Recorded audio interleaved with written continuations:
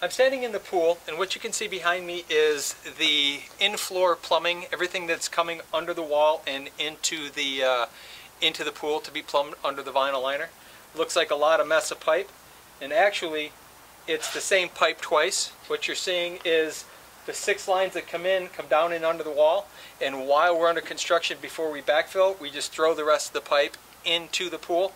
What I like to do in a vinyl liner pool is run all flex PVC, 3-inch main drain, 2-inch on all of the return floor jets, and once we get the okay to backfill that side of the pool and move the dirt, then we'll dig out our plumbing trench and bring it up to the equipment location. It was up in the corner there.